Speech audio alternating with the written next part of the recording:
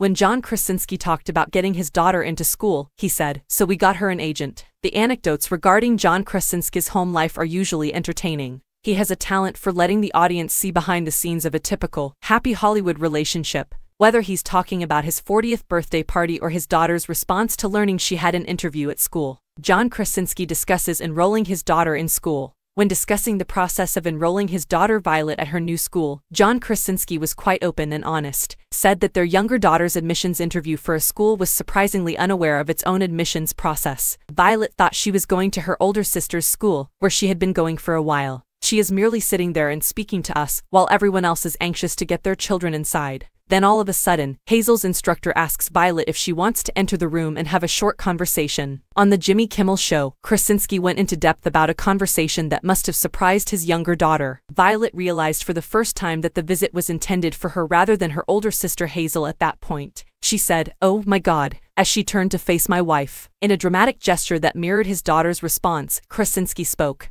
The Jack Ryan actor made a joke about how they got her an agent in reference to this outrageous response. Jimmy Kimmel's comment that she could certainly get a job as an actor right away rather than go to school was equally funny.